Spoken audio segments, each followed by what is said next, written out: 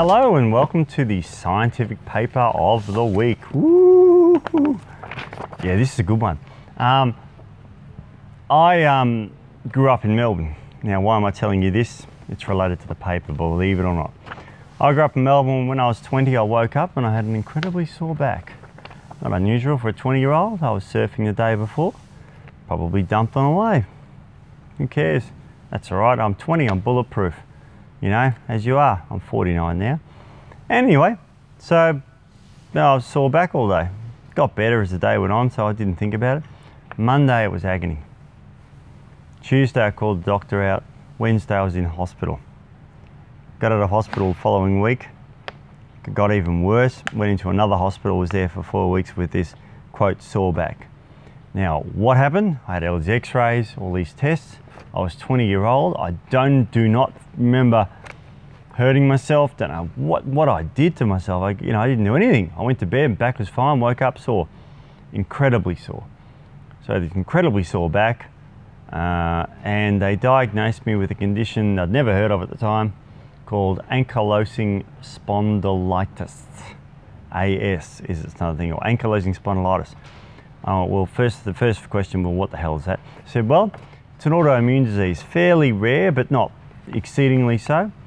And some people get it, and that was it. That was 29 years ago. I had it for about 6 years. And then I went to one of these weirdo, idiotic, crazy naturopaths. And of course, then I fixed my diet and ate better and did things better and got better. Here I am, totally fine. And there's no cure for this disease, but I don't have any pain. I went to the gym this morning, did squats, 100 kilos, which, you know, people are going to go, I do 700. But, you know, I didn't do it because my knees hurt or my back hurt. I did it because I'm not that strong. So that's me. That's my story. And this paper that was released this year is a big review paper showing the association between a gut bug called Klebsiella, and a lot of people have it, and an immune genetic profile that about 6% of Australians have, and it's called HLA-B27. So I've been tested for that and I'm positive for that. That means that I've got an overactive immune system, which is good and bad. Good because it's good, but it's bad because you get diseases like this. So anyway, this paper goes on and it talks about the link between them both. Now, the interesting thing about this paper is that it talks about how the gut health can affect a disease that most people would not recognize it with your gut. I mean, ankylosing spondylitis, I had a sore wrist, knees, ankles, a heel was sore, my lower back and my sacrum, or just above my buttocks, was really sore, my spine was sore, and my neck was sore. Everywhere was stuffed except my gut. Now, the cause of ankylosing spondylitis is Klebsiella pneumonia in your gut when it reacts with that particular immune type. So it's really a gut disorder. Now, what I did to help myself was I healed my gut by eating extraordinarily well, like you consider like a paleo diet. And my gut healed, and I was on these pills and I kept forgetting to take them because I didn't need them anymore. Eventually I just stopped taking them, stopped going to the doctors. I was in my 26 at the time, and I was fine. My back just basically cleared up. So I didn't have any problem with that. So this paper goes into all the biochemical reasons why we have certain, what the scientific community is now talking about is the fact that the gut microbiome is not just a sea of bugs that, you know, there's good and bad.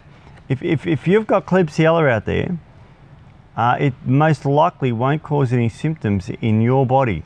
But if you've got this genetic makeup, and if you're unlucky, you could develop this disease called ankylosing spondylitis. And that's what this paper goes into, all the biochemical links.